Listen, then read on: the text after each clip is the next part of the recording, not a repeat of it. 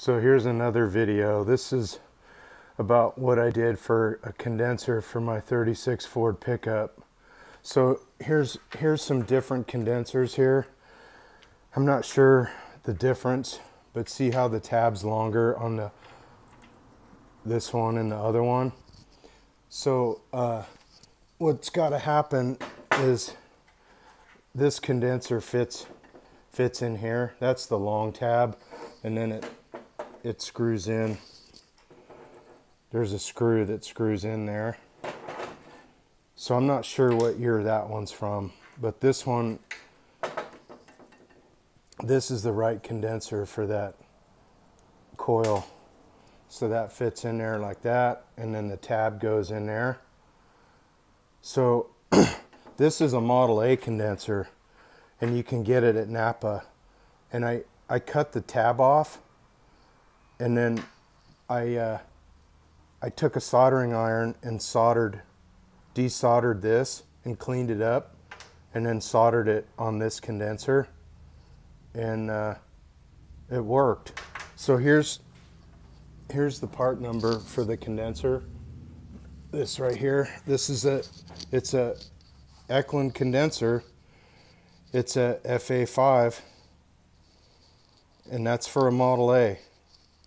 That's the stock condenser. So that's what I did. So I don't know, a month or two ago I was driving my pickup and it ran good, pulling good through the gears, and I came to a stop sign and took off, first gear, second gear, pulling hard, and then it backfired and it quit.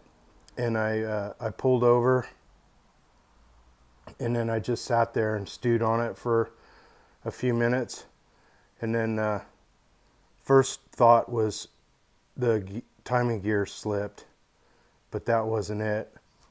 Thank God, because then I cranked it over and it sounded fine, and I got out and looked in the carburetor, and I could see fuel when I hit the throttle, and then the fuel filter had fuel. I got back inside and I just sat there for a few minutes and tried cranking it, nothing. No spit, fart, burp, nothing.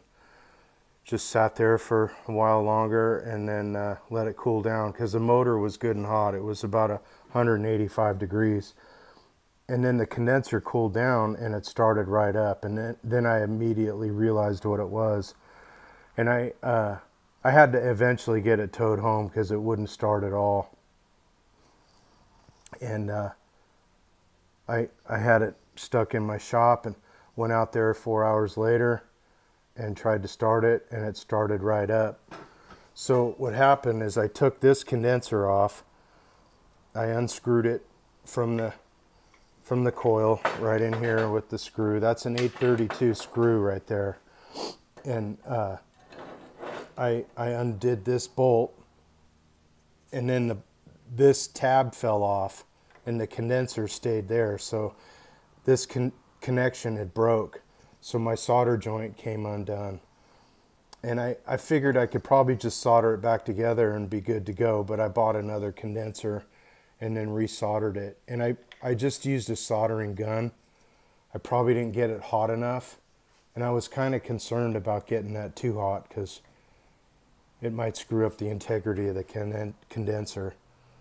But the new ones worked. I don't have very many miles on it, but I drove the truck all this weekend, and that seemed like it took care of the problem. And for some reason, I think this condenser's from a 37.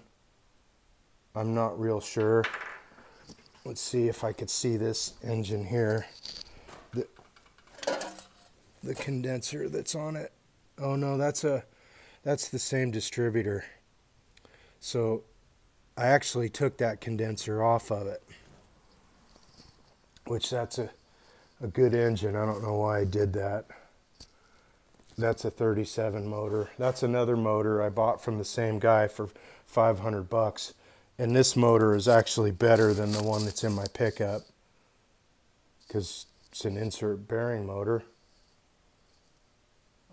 Yeah, I can't find that other distributor. This place is a mess.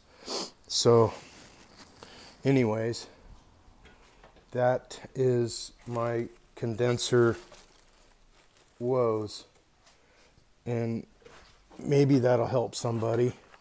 So there again, it's an FA5, and it's just an Eklund condenser, and they had to order that. It only took a day to get it, and I think it was $11. So I think that's a good tidbit of information to have for guys that use the early distributor.